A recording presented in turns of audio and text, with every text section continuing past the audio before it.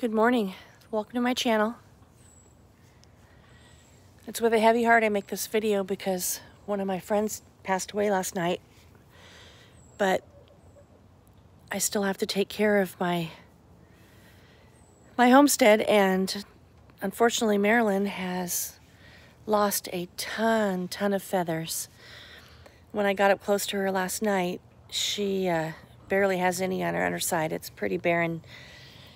And all these girls have been pecking her a lot. There was some blood on her tail, so I put in the barrier that comes with my day run in between the coop and had her stay in the original coop last night so she wouldn't be pecked to death last night, because they've really been going at her. It's really sad. And I think she's molting on top of it. So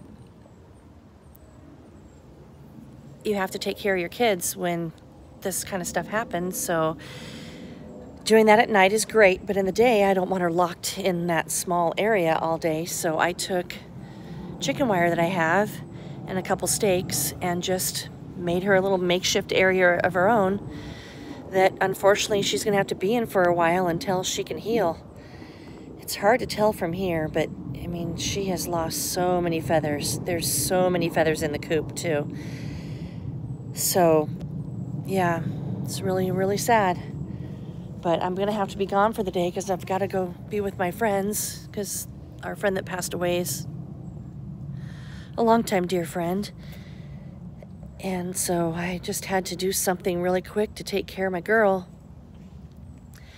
You know, chickens don't see, that's my sister. Chickens see meat, flesh, and start pecking. It's really strange because they're such docile, sweet creatures, but when they see meat, that's all they want is meat. So that is my idea to take care of the situation for now. And you know, when I get new babies, I'm gonna have to do something like this anyways. So look at her trying to get through when there's 3 more corns. I'm gonna have to do something like this anyways to have the babies be able to grow up till they can be integrated with the new girl, or with the older girls anyway. So I guess it's a good trial run to see how this works. But poor Marilyn, she's such a sweet girl.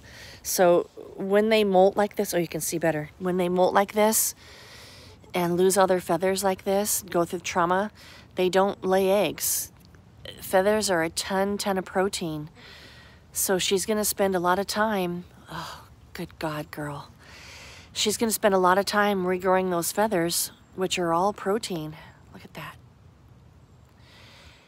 And so everything's gonna have to be diverted to making the feathers, not laying an egg. So when your chickens molt like this or get attacked like this from the other girls, don't expect an egg anytime soon, and get them separated from the flock so they can heal. Oh, it's so sad. Marilyn. So she can heal faster. Oh, breaks my heart. Faster and sooner rather than later or too late, because they will just keep pecking her to death. Not thinking that's my sister Marilyn, thinking meat, food. It's a very strange quality about chickens, but it's true. So, God bless you all, and hope you have a great, blessed day. Hug your loved ones tight.